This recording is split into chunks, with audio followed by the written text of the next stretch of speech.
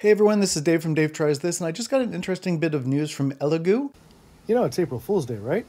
This is not an April Fool's joke. Elegoo, who's known for their 3D printers, both filament printers and resin printers, is entering a new category. They're announcing a new laser engraving machine. If you don't know Elegoo, they're known mostly for their resin printers, but they have a whole line of filament printers as well, and now they're getting into the laser engraver space.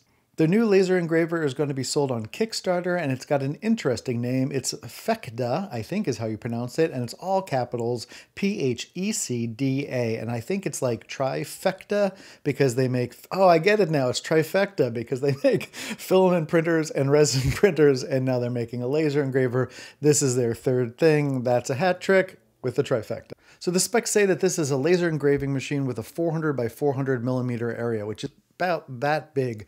It's capable of engraving up to 8 millimeters, and its laser head power has 10 or 20 watts. It has a maximum engraving speed of 160 millimeters per second. It can engrave into a ton of different materials, including metal and leather and wood. There's a Mac and a Windows version. There's also an iOS and an Android version of the controllers. Okay, so in an era of Glowforge, what sets the PHECDA apart? Well, Elegoo says that it's a redesigned laser head module, which has a left, middle, and a right structure.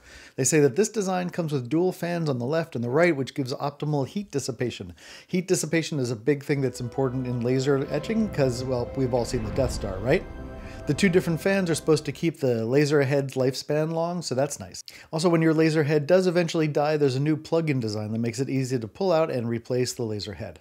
Elegoo says that they take user safety seriously, and the Z-axis is equipped with a magnetic visor and a smoke filter to create a sealed and silent engraving environment. So Elegoo says that this effectively filters out hazardous gases, reduces smoke emissions, while the goggles protect your eyesight from laser damage. Goggles, they do not work. Elegoo will be selling this on Kickstarter starting April 8th at 2 o'clock UTC, which is 9 or 10 o'clock Eastern. The 10-watt version, which is the less powerful of the two, is just $240, which is 60% off what the final price is going to be.